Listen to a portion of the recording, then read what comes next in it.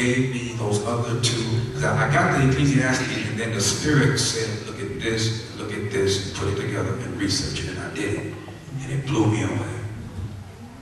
And God says, see, what people don't realize is that they allow their superiorities to make them become so much better than others. But then they stop living.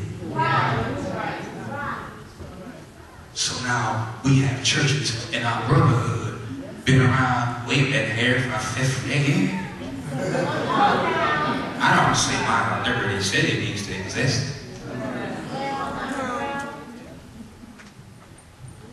Look at that auditorium. You know, when I was younger, we had brother so he baptized 100 people in 1 month. You don't see that happening no more. We're all 100 people he baptized today. See, the church is guilty of bragging over dead carcasses. Remember when I stopped the story in the middle of my lesson and I said Samson went down the road and a lion came? Remember I said he killed him? Everybody said amen, amen.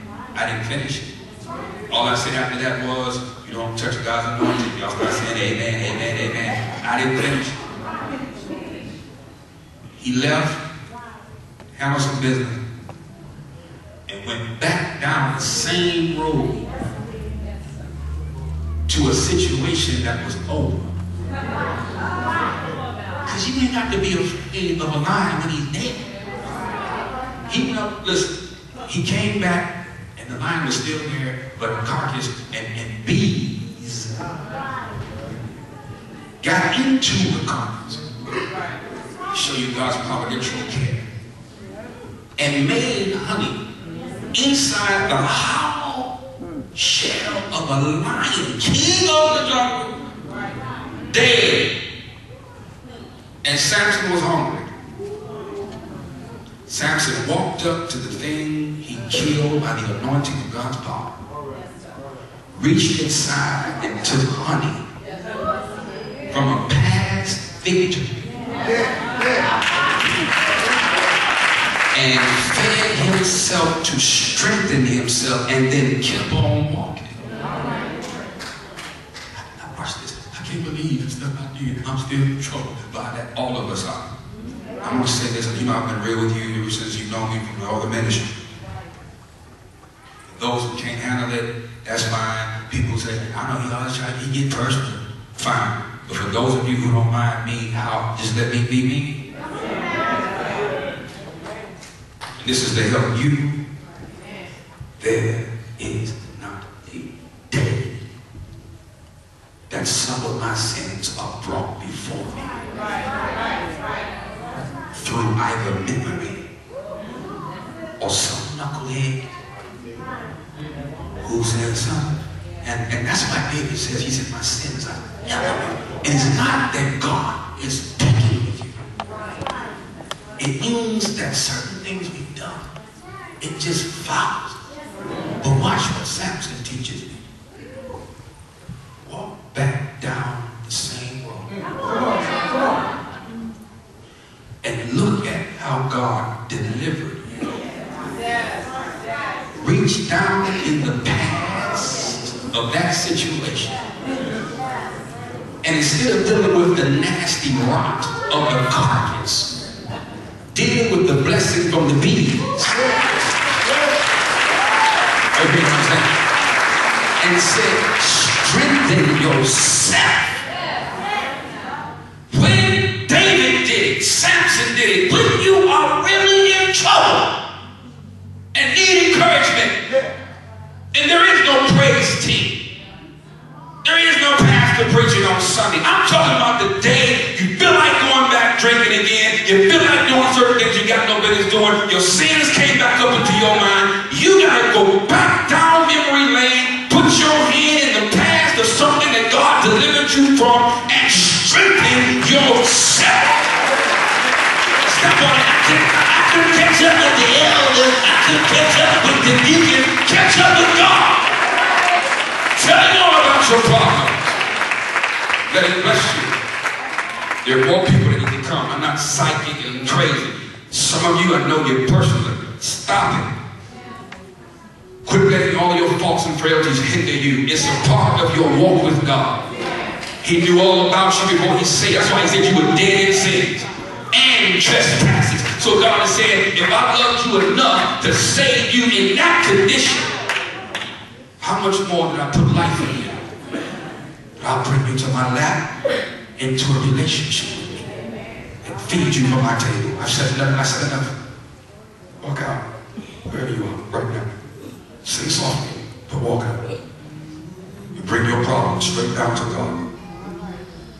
Ask him. No, not ask him. Just tell him thank you for bringing me into the house. Walk out wherever you are. Don't be ashamed. People, all struggles, all weaknesses, all dilemmas, every problem, every burden, every anxiety, everything that you're dealing with, come. Come. Come. If the line goes all the way outside, just let it go around. Come. Be healed emotionally, spiritually.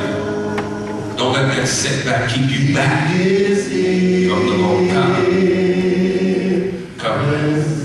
You may be seated. Person, you may be seated. You can come. You can come. Worship him. You can come. He is here.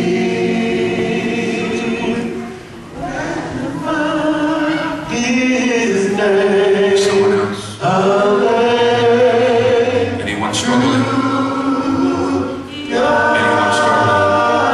We ought to be giving God praise for young people. Young people recognize it. Young people recognize it. I am alive. That's the bottom line. I'm alive. Messed up, but alive. Afraid, but alive. Trifling at times, but alive. And there's more hope for the living than that which is dead. Alive. I am alive. I am alive. Faults, frailties, but I'm alive. I'm alive. Hallelujah in this house. I will bless the name. I will bless the name of the Lord at all times. By myself in a cave, I will bless the name of God. I'm alive. Life. Who has life? That's all he's looking for. Is there life in you? I don't care how. Is there life in you? That's the question. Is there life? And if there is life, there is hope. And where there is hope, there's expectation. Are you alive? Bless his name. All over the house. Bless the name of the Lord.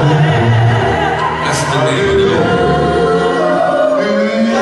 Once I was young, now am I old.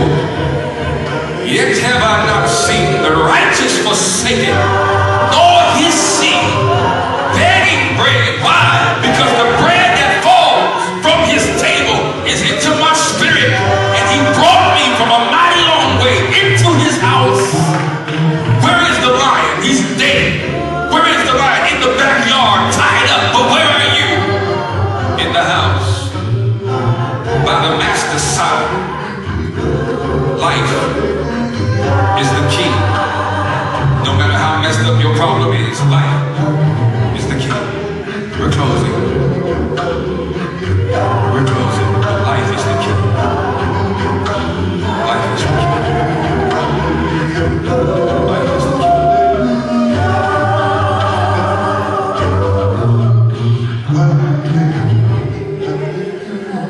Hold that person's hand.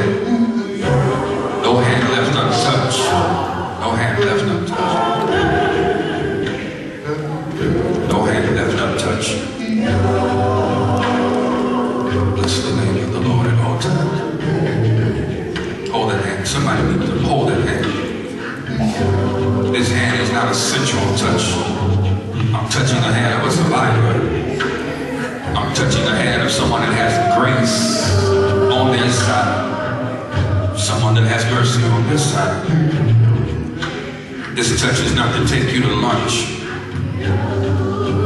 This touch is not to get a phone number. This touch is because you're my brother, you are my sister. He's made us to sit together at such a